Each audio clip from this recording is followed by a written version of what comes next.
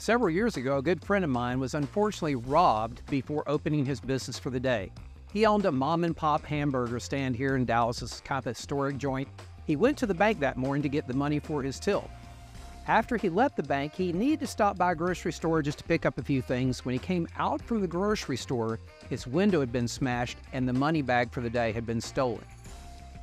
It's what police call jugging, and unfortunately happens way too often, where predators obviously are looking for opportunities, and so they're scoping out banks, following people when they leave the banks, especially those that have business money bags, to follow them to a place of business, to their home after work, or wherever the case may be.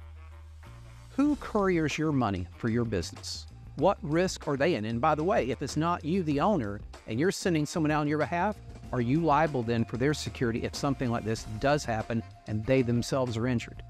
My name's Jeff McKissick, and I represent DefenseByDesignAcademy.com, where we have online training courses to protect you as a business owner as well as your employees that actually execute these type of job duties during the day.